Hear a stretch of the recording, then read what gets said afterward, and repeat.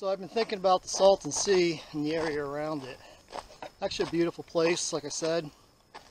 You know, I watched a bunch of videos on that area, and all the videos I watched, everybody made it look like the whole place was abandoned.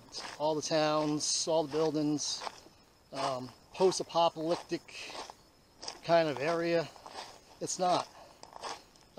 Salton City that I was camped on the beach. Yeah, they have a elementary school and a high school and a fire department and water and electricity and jobs, cell towers.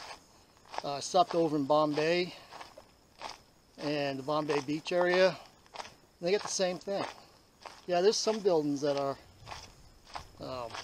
abandoned, but for the most part, there's a pretty big community around there, and a lot of agriculture. There's a lot of lemon tree groves, palm tree groves, vineyards, lettuce for miles and miles.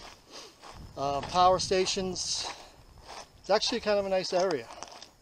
Unfortunately, that sand is contaminated, and I think it's worthwhile to fix that lake. I think that would bring a lot of tourists in. I think it's a good idea. I mean, just all around general, just for the people that live there. And I think people would start moving to that area if they fix that lake.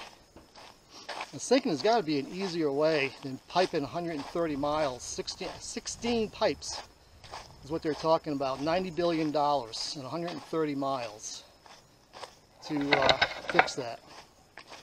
And desalination plants, which use a huge amount of power. I don't see why couldn't they, since the Colorado flooded to begin with, why couldn't they use the Colorado to refill it? I'm sure the answer there is going to be agricultural water claims. But I think you could do it. I mean, I think you could even do, instead of desalination plants, actually evaporation domes.